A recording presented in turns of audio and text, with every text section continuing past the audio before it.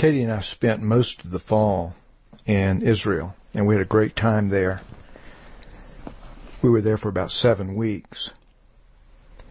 We did a lot of things while we were there. First of all, we were involved in Sukkot there. We were gathering information for some books that I'm planning to write. We were meeting people throughout the country and just doing things that are important to the kinds of things I'll be doing in the future, gathering video and audio material for various purposes. We spent a lot of time in Jerusalem, and we tried to spend a fair amount of time in the old city of Jerusalem. And one day we were walking through the old city, and I was taking video shots of things in the old city so that I could show people back in the United States that, in fact, the old city of Jerusalem is very much a city with residential communities, with shopping areas, with workmen, and so on.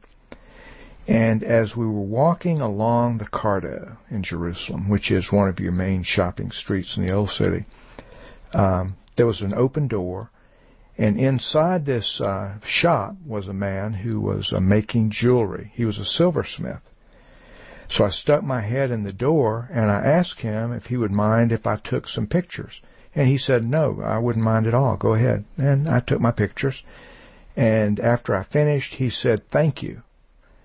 And it surprised me. So I said, well, for what?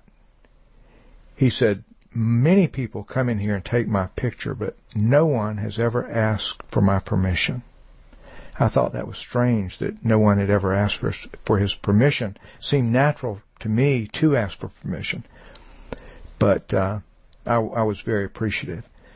And I told him, or Katie told him, that we would be back later to look at his jewelry because we were going to buy some things for our daughters. Well, later that week, we came in, and it was on Friday. It was just before the shop was going to close for Shabbat. And his daughter was in the shop with him, and she was a silversmith as well. She is a silversmith as well. And so she and I got into a very lengthy discussion, and she told me a lot of things, and her father just sat there and listened while we talked.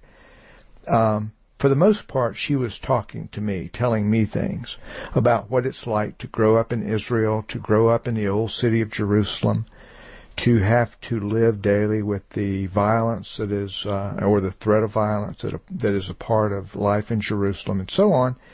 And then she made a comment that I couldn't let pass.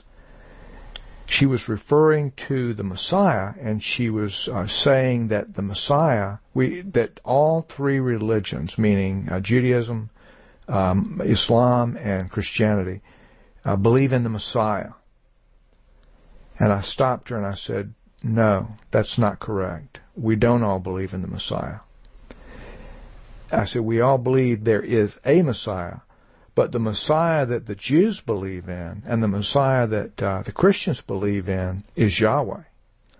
And she looked at me with a strange look on her face, and she said, number one, we don't say that name. And number two, the Messiah's name is not Yahweh.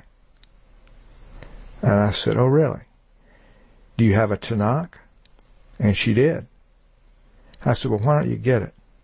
And she went and got her Tanakh. It was right there in the shop with her.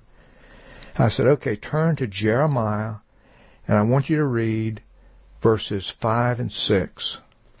So she got her Tanakh. She opened it to Jeremiah 23, 5 and 6, and she read it for a few seconds, and she looked up at me and she said, the Messiah's name really is Yahweh. Interesting.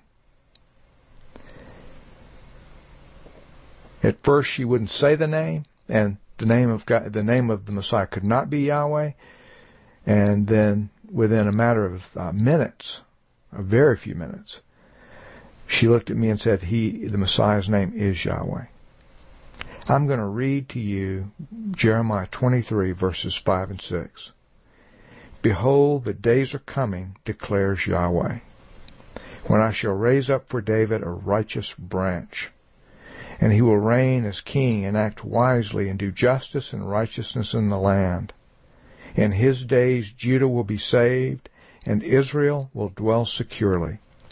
And this is his name by which he will be called, Yahweh, our righteousness. In Hebrew, it's Yahweh Sekenu. Yes, ladies and gentlemen, the Messiah's name really is Yahweh. And we know that for a fact because that's what Yahweh told Jeremiah. Now, you may want to argue that's not the case, but to make your argument, you're going to have to argue that the Bible is wrong, that Yahweh was mistaken. People, that is an argument I personally don't want to make.